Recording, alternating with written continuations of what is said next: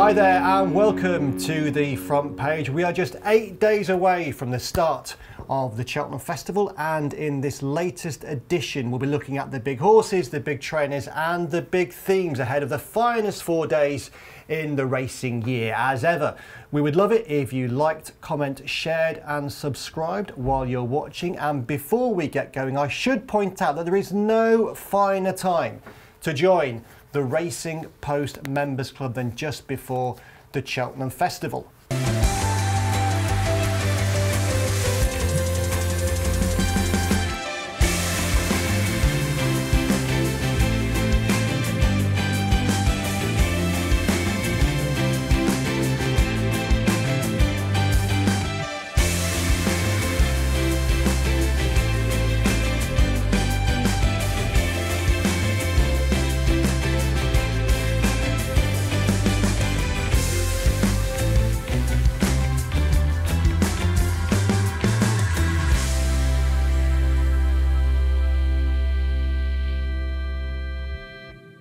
So, our panel for our Cheltenham Festival preview programme. We are joined this week by Maddy, Playle and Jonathan Harding. Joining myself, Lee Mottershead. Guys, really looking forward to what we've got to come? Yeah, can't wait. These are the best 4 days of the year, isn't it? Comfortably. Always great fun to work. Long days, but good days, and always good stories. Yes, I definitely agree that it's the best 4 days of the year. And I imagine the guy we're going to speak to now probably also agrees, although for him it's almost certainly also the most exhausting 4 days of the year. Jon Pullin, Cheltenham Clerk of the Course, how are you, sir? Very well, thank you, Lee. And yes, very much the best 4 days of racing for me as well. John, how are things as we stand now on Monday, 8 days out from the Cheltenham Festival? Yes, Lee, we're in a good place. We finished the watering this weekend, and we've got a mixture of good and good to soft ground on all three courses. So old course, currently good to soft, good in places, and both the new course and the cross-country course are good to soft in places. John, one of the themes, I suppose, of this whole season has been the lack of rain that we've had, as well as the really cold weather. In recent weeks, there's been a narrative that this would be a particularly dry Cheltenham Festival and the ground would ride accordingly. But the forecast for the next few days has changed slightly, hasn't it?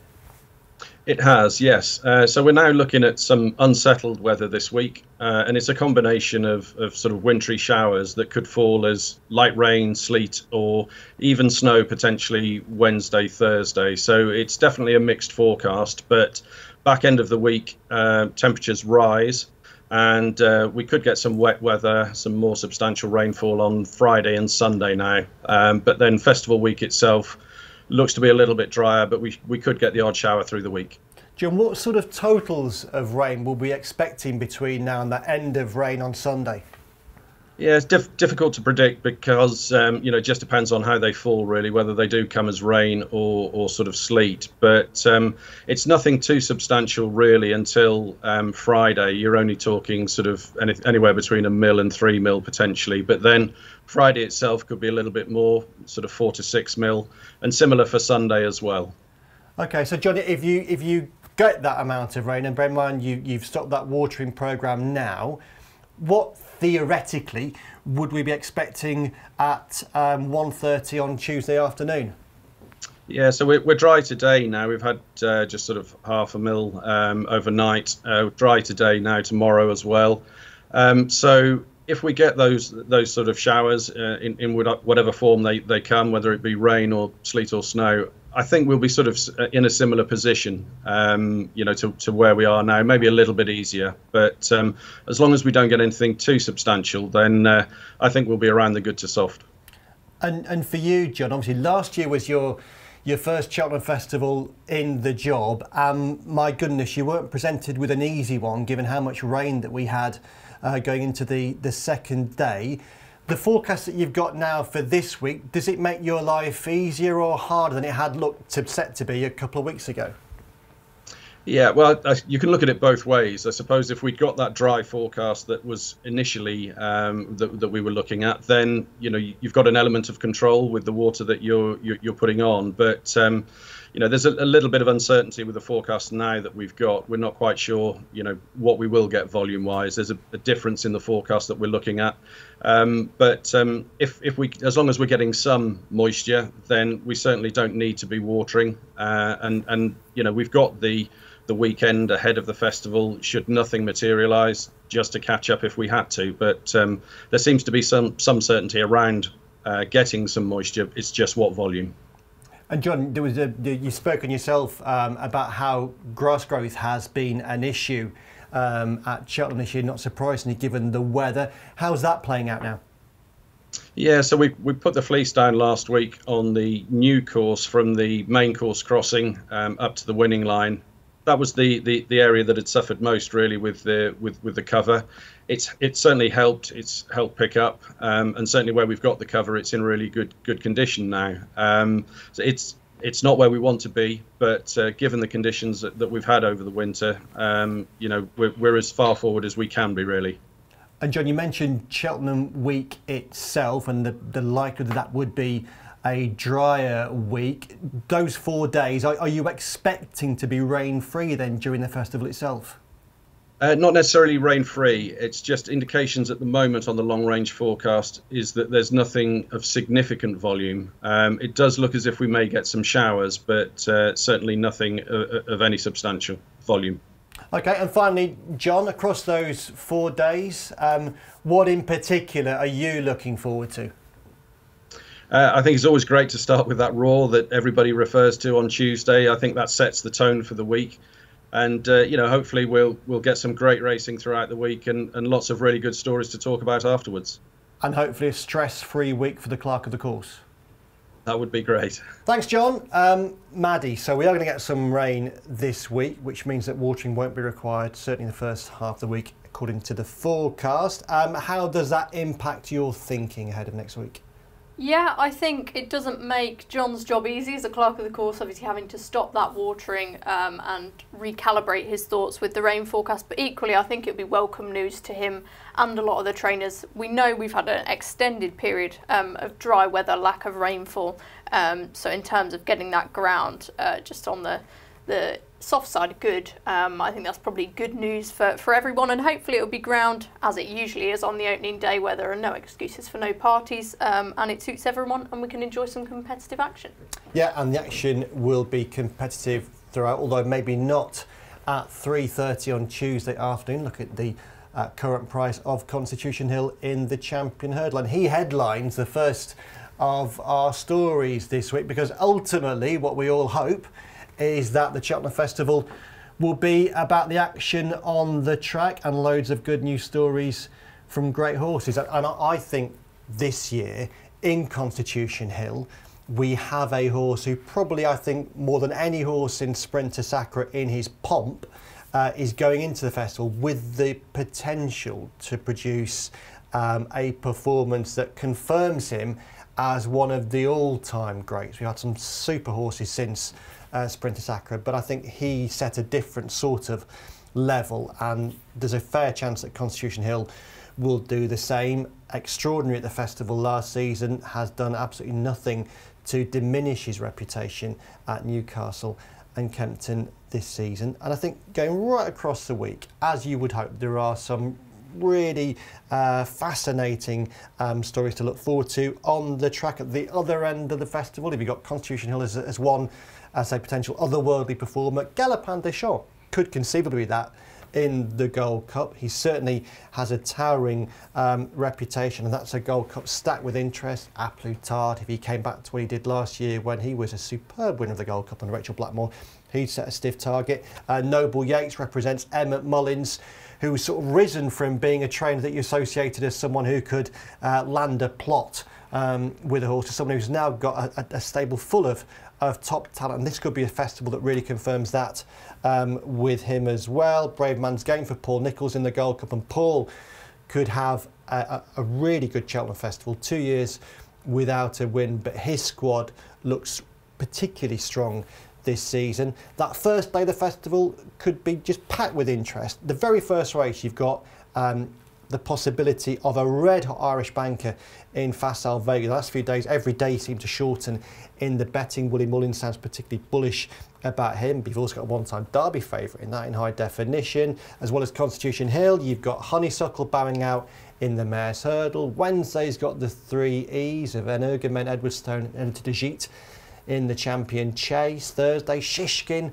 Can he bounce back from last season's flop in the Ryanair Chasers odds on favourite? And a Stayers Hurdle that could produce a 3-time winner in Flooring Porter as well. It looks to me, John, a stunning Cheltenham Festival, albeit at this point a week out, I'm never not like a kid approaching Christmas.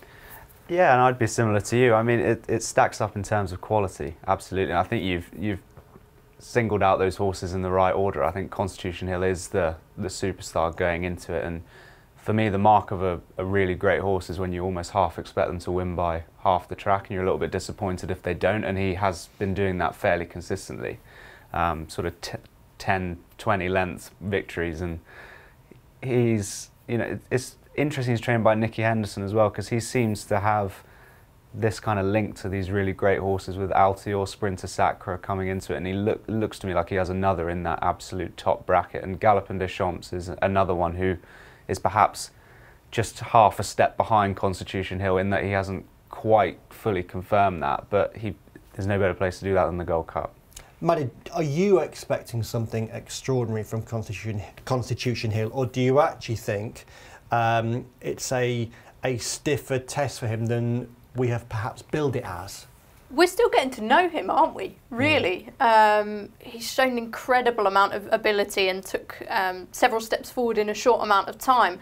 I think the stage is set for him to produce a huge performance, but this is his toughest task yet. State Man from Ireland, of course, has passed all of his tests with flying colours over there. And I think even we had an interview with Sam Twiston-Davies recently. I Like to Move It. It's probably the next best of the British.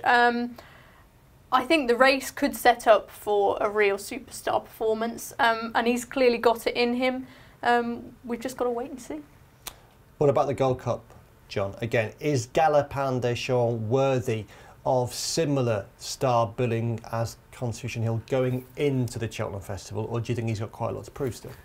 Going into it, I think he still has a little bit to prove in what isn't a very open race. I mean, Constitution Hill's clearly scared a few potential runners off, whereas I think there's a few trainers, Paul Nicholls for instance, who's quite bullish about Brave Man's Game and quite happy to go and take on Galopin Des Champs. I think he was said a while ago that he was short enough, and I think that's right. I think he's probably too short based on what he's done. But I wasn't as dispirited by his last run as everybody else seemed to be. I quite like watching a horse have to tough it out, and the way he finished the race, for me, suggests he's going to have no problem in the Gold Cup. But it's a Gold Cup, and it's one of those races that tends to throw up something, and he is probably too short for a race that demanding. But I hope that he can confirm himself as a superstar.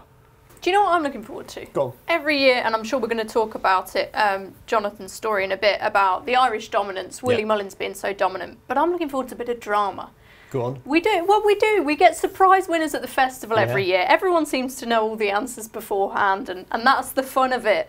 But I just want something to surprise me, and I want something unexpected to happen, whether it's a God forbid, a Galopin Des Champs, last fence mishap, or something else bizarre, a Might Bite veering over the track. I think they're the things that really sort of bring excitement to the festival and give you something unexpected. So I'm hoping we get a few surprise results along the way. Funny you said that. In many ways, I thought that Galopin Des Champs final fence fall, like obviously once you knew he was up okay, he was fine, in many ways provided the defining moment of the Cheltenham Festival, because for a single slice of drama, a horse who was producing that sort of performance to come down at a fence where over the years very few horses actually come down at that final fence on the new course. It's not a fence that generally causes many problems. That was astonishing. Had echoes of Annie Power. I was going to say, let's talk about that. I mean, we always get these narratives about big accumulators and the like, and I think that's part of the experience, isn't it? Just recognising those patterns and following themes throughout the week. So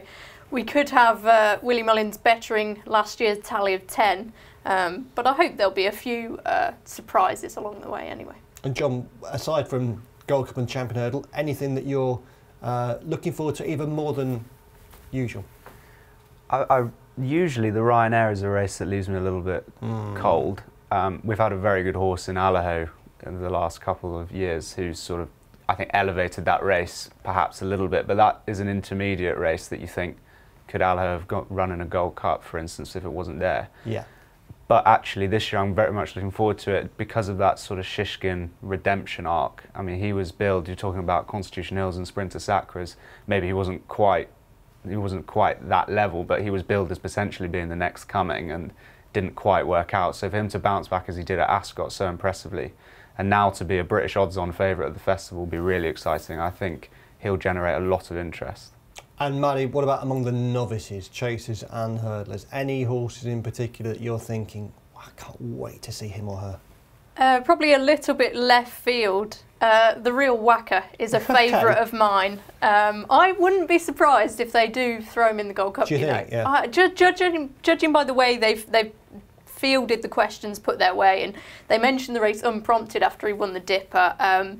I love a front runner, I love a bold jumper. He's just took his form to a totally new level over fences. Yes, admittedly, there are others with stronger form, but it's the style in which he does it for me. He represents everything that's great about racing and represents some underdog connections that we're not used to seeing.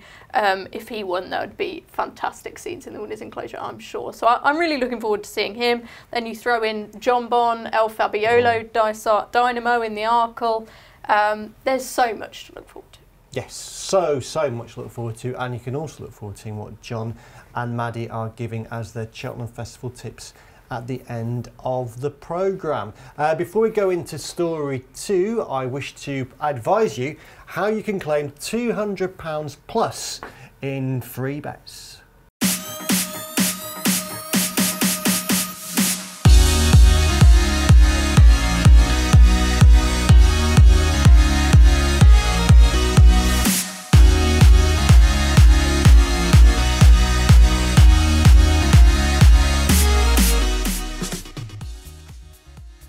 Okay, we've discussed which horses we are most looking forward to at the Cheltenham Festival. Inevitably, there is enormous rivalry between Ireland and Britain, and I say it in that order because in the last 2 years it's very much been Ireland dominating the Cheltenham Festival. Will that be the case again this year, Jon? Well, it's always a common theme, certainly in the last 2 years, isn't it? This Ireland v Britain, and the Irish dominance, I think, has been plenty of column inches written about that. I mean, the early market suggests that it might well be another Irish-dominated festival, simply because, as you've written about in your comment piece today, 22 of the 28 races, the sort of standout favouritism or close to favouritism are Irish, and 12 of those are, when you say Irish-dominated, you say Willie Mullins-dominated, essentially, because 12 of those are Willie Mullins trained. And to have 12 favourites from 28 races is just a sign of Willie Mullins' dominance of this meeting, and to have 10 winners last year and to even be having the conversation that he might better that this year just is extraordinary. So in answer to your question, yes, I think that there is a suggestion that it's going to be Irish dominated. I think Britain have got good chances, though, is important to note. These things are cyclical, and I think British strength is improving. So as you mentioned there, Paul Nicholls has got a few really solid horses, Brave Man's Game, Hermes Allen, Constitution Hill and Shishkin, obviously trained by Henderson. So I don't think necessarily it's going to be as much of a stark contrast as it has been in the last couple of years. But that is the direction of travel. That's the way it is at the moment. The Irish trainers do have a stranglehold on the festival. And that is reflected, I believe, in the average starting price of favourites. So I've been doing a bit of data diving and getting a bit nerdy with it. And the average SP of favourites has dropped below 3 from 2020 to 21, 22.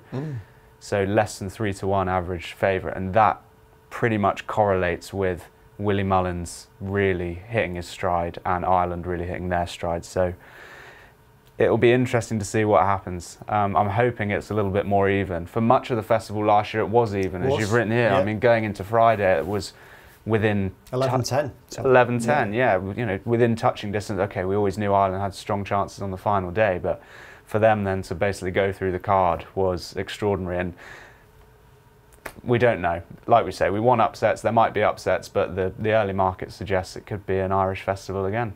Maddy, I made the point in the column. I'm not really sure it is GB v Ireland. I think it's Willie Mullins v everybody else. He's got 12 favourites so far at the festival, and he was by far and away the leading trainer last season. Henry de Bromhead and Gordon Elliott had good meetings, but so did Paul Nicholls. So did Nicky Henderson. Do you see it as Ireland v Britain or Mullins against the rest? Probably Mullins against the rest. Gordon Elliott seemed to send over so many horses in recent years. I'm not sure if he's quite got that strength in depth this year. He's got some fantastic chances, but it's going to be Willie Mullins' domination again, I think. Last year, Britain got off to a pretty good start. I mean, how many of the first races did we win? And some good results in the handicaps as well. So there's reason to be hopeful, but I think some of the races this year, even if you take out the favourites, the Irish and in particular Willie Mullins, have such strength in depth and dominance. So I think it would be logical to suggest that he's going to rack up a similar tally to next year, but maybe the other Irish trainers are going to struggle to get a look in as well as the British. I suppose if you're anyone other than Willie Mullins, if you look at the novices going into the festival, bumpers and hurdlers in particular, you say, well, this is going to replicate itself and repeat itself for years to come. And you look, I made the point in the column, you look at the Simon Monier, Isaac Swade squad for the Cheltenham Festival. Now, once upon a time, they would have had lots of exciting young talent in British stables. Horses like It's My Way and Ampere Pass and El Fabiola might have been with Nicky Henderson or Alan King or Nigel Davis. But now, with Willie Mullins doing so well, their good young horses seem to automatically go in that direction. Yeah, I guess there was a recent piece in the paper, just going slight off on a tangent there, that Cheveley Park, you look at the strength and depth they've had in previous years. This year, not so much. Obviously, their big hope, Allaho's out of the Ryanair. That's a high-profile example. But it just shows how these things can change quite quickly. And finally, we talk about the rivalry between the two nations, and it is a fantastic thing. But equally, I always think when you look at the Irish winners at the Cheltenham Festival, the jockeys tend to come in waving the flag and there's wonderful hoopla about it. You don't see very many British winners come in with a jockey waving a Union Jack or an English flag or a Scottish flag or a Welsh flag. Does it matter to people over here?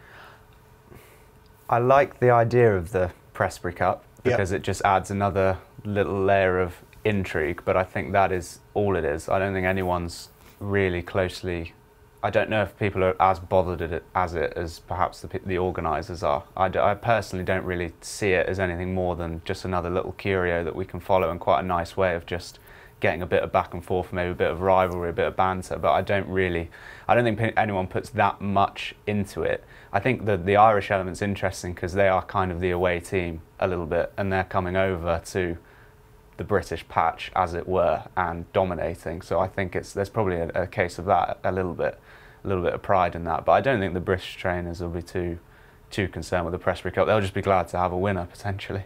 Yeah, and I guess pretty much anyone apart from Willie Mullins would feel the same. I think it's good to have balance, though. I mean, I used to be of that view, I just want to see great horses, I don't really care where they're trained. But if you've got this sort of isolated dominance in one particular area, I think it can get a bit repetitive, and people like to see something new, don't they? And get behind their own as well. So it would be great if we can sort of engage in that banter with a little bit more substance, if we can have a good few winners. Yeah, well, let's hope then that going into Friday this year, it's something like 11-10 again, although looking at the Friday card and particularly the Triumph Hurdle, it could easily end up being an Irish whitewash on the final day once more. Okay, the top horses, the top trainers have been discussed. What other themes might we expect to crop up during Cheltenham Festival 2023, Maddy Playle? Yes, so a lot of these people would probably think I'm going to take a negative stance. I'm going to try and be positive. Good. Naturally, the racegoer experience must come first. I think we've just seen a great example of that over the weekend, by the way, at Kelso.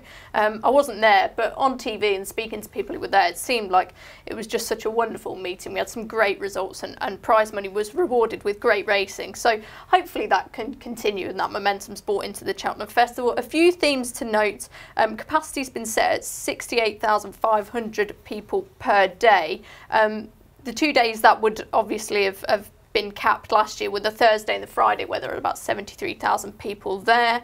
There were lots of people talking about queues for toilets, for beers, and I think Cheltenham have embraced some technology. They've been putting some fancy videos out on social media about these new beer taps they have, so maybe that will help with the customer service on that front. And antisocial behaviour as well, we heard in our paper quite amusingly, but it is a serious issue, a couple of weeks ago about Cheltenham's local government's war on wee, and the fact they're implementing hydrophobic paint.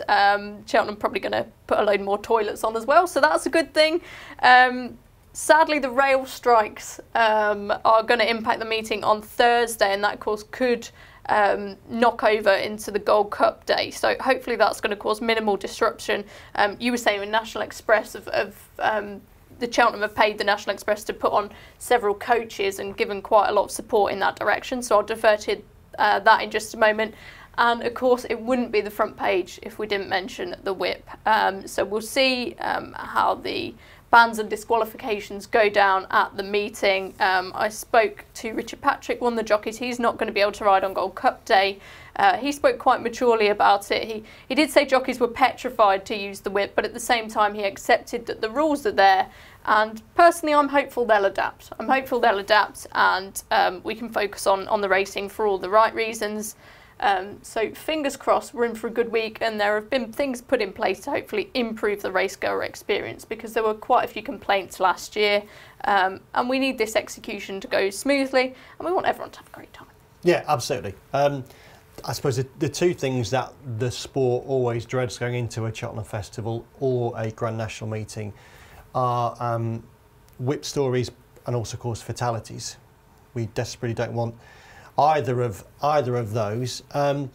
John, Maddy expressing some hope there that the whip won't be a huge issue during the Cheltenham Festival. Certainly the trajectory has been positive in the first 2 weeks, or from week 1 to week 2 of the new rules being in place. Jockeys like Sam Twiston-Davis and Jonathan Burke, and Maddy's referencing Richard Patrick, who spoke maturely about it in recent days. I suppose the difference this time is there's a lot of Irish jockeys coming in who haven't been able to bed into this in the way that the British jockeys have been. Are you confident or hopeful that the whip won't flare up during the festival or in the week after the festival?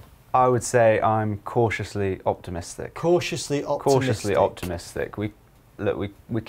People keep talking about the timing. We've been there. It's not ideal. The horse is already bolted on that one. We have the new whip rules. We are where we are.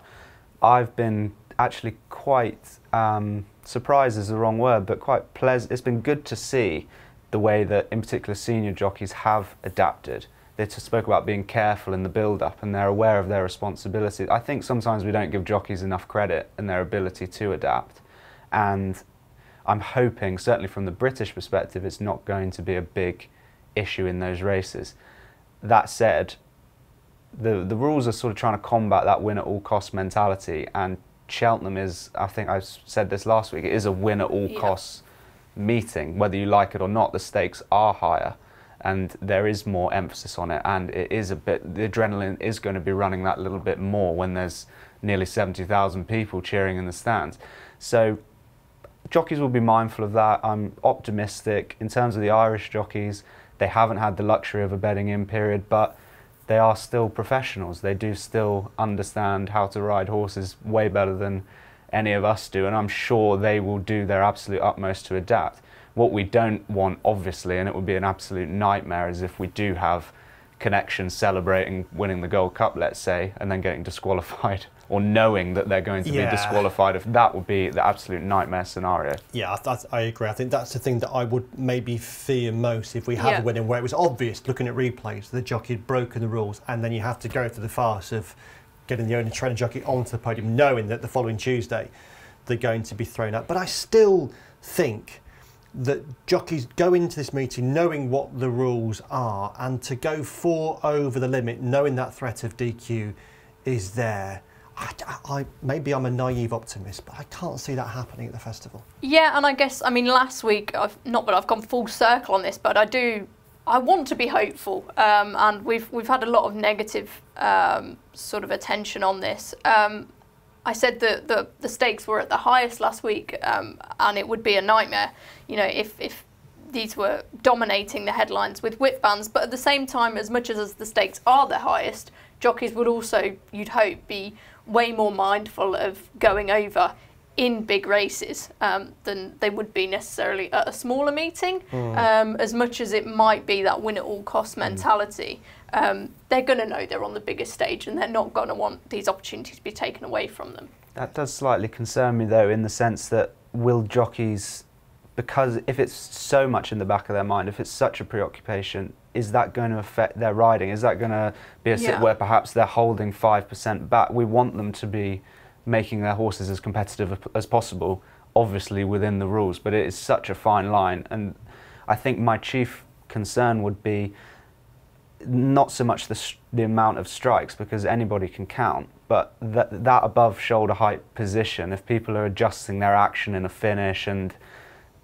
I don't know. It all comes back to the timing, but like we are where we are. They're still finding these boundaries, aren't they? And I think that's not going to be easy, and it's not going to be quick to achieve, particularly for those Irish riders coming over who haven't had to ride in these same conditions before. But as I said last week, we just got to put our trust in the participants, and we have seen a positive move in terms of number of bans. We have, and I think in terms of the Irish jockeys coming over, it's also the case that these are top level sports people, and jockeys always have to adjust according to where they're riding. If you go to ride in France now, there's a 4-strike limit. You can't get banned in France and say that your excuse was that you're riding in different rules in your home jurisdiction. That argument about jockeys maybe not riding to the maximum of their potential ability because of the rules. Well, again, sports people always have to compete within set limits. Maddy, you're a big F1 fan. You can't just drive your car into a gap that isn't there.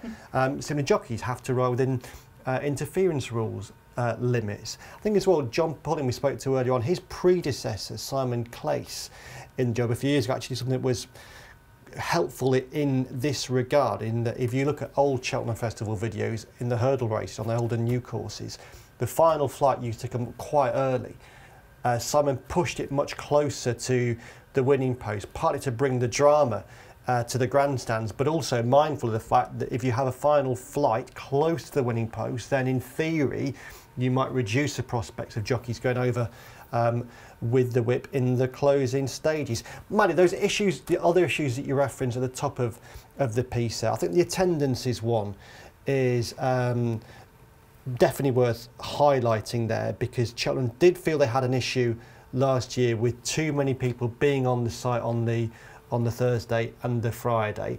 Ascot also found that during the first post-COVID year, that having fewer people at Royal Ascot made a big difference to people's enjoyment. Palpable, yeah. It was, yeah, and obviously in that first COVID year they were heavily restricted, but they still brought the numbers down. Cheltenham have done the same. I think that's a move to be applauded.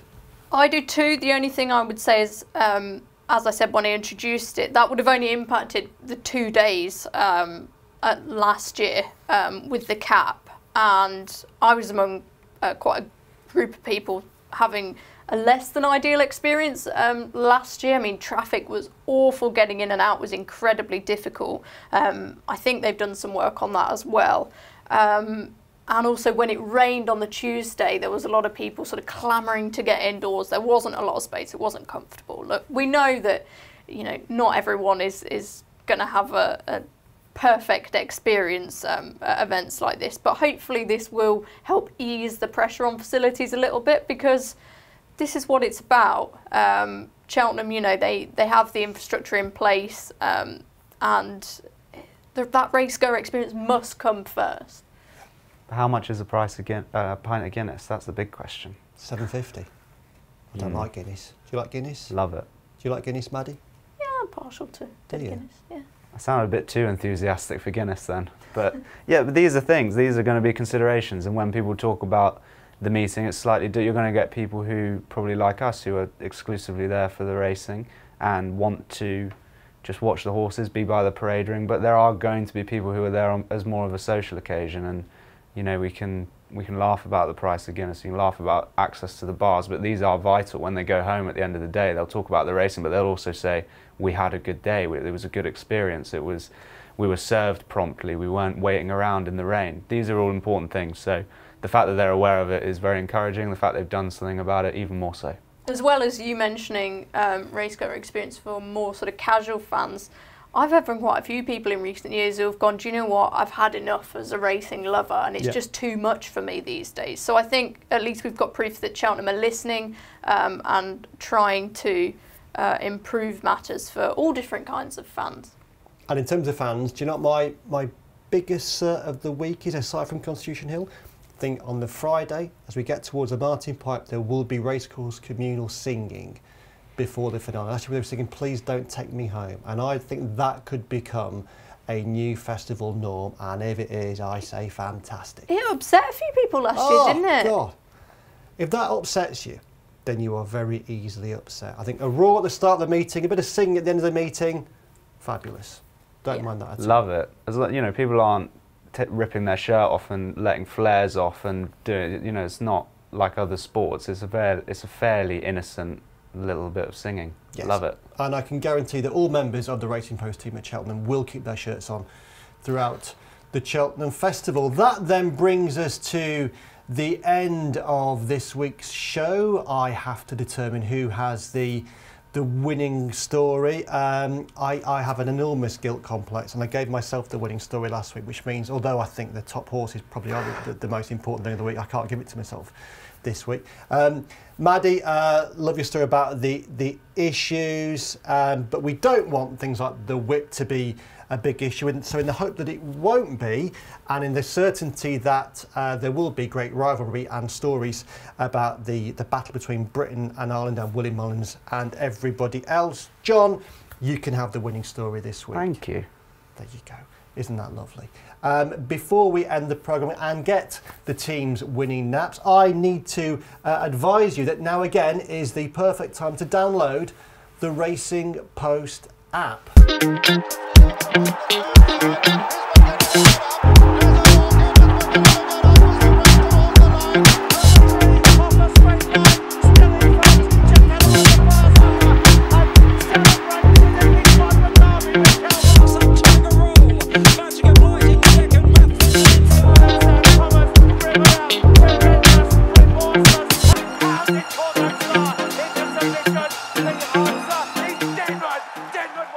Yeah, please do download the Racing Post app. It is a fabulous thing indeed, as will be the Cheltenham Festival naps from Jonathan Harding and Maddy Playle. On a programme, they said it's compulsory to ask for your nap of the meeting.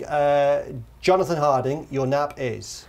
Well, we were having a conversation before about Editor Jajit, and he's been in my mind for a while, and today's front page story has really helped. A lot of confidence from Gary Moore. I think he has beaten both of them already at Cheltenham in the rearranged Clarence House, and I can't see why he's that much bigger. And the market's got a lot of confidence in Edward Stone and in Energumen, quite rightly, but I just think at the prices he's a very good play in the champion chase. Okay, Maddy Playle, you are an acclaimed tipster.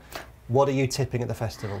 I'm harking back to earlier. I'm going to go for the real whacker. I think he's probably going to run in the Brown Advisory, but I wouldn't be surprised, as I said earlier, if they roll the dice and go for gold in the Gold Cup. Because of his connections, I think he's probably a slightly bigger price than he deserves to be. He reminds me a lot of last year's Brown Advisory winner, Lon Presser, you know, front runner, bold jumper.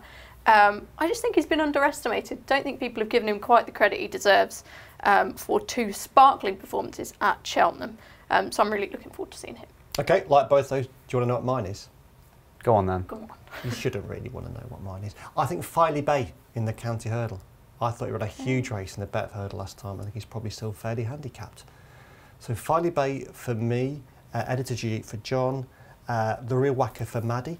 3 tips there then for the Cheltenham Festival. Thanks to John and to Maddy. Thanks to Jon Pullin for talking at the top of the programme. No programme for us next week because you'll have other things to be doing on the Monday before the festival, but we're back the following Monday for a comprehensive Cheltenham review programme. Until then, have a great time. If you're going to Cheltenham, if you're watching Cheltenham on TV, listening on radio, enjoy the finest 4 days of the year, and we'll see you in a fortnight. Bye-bye.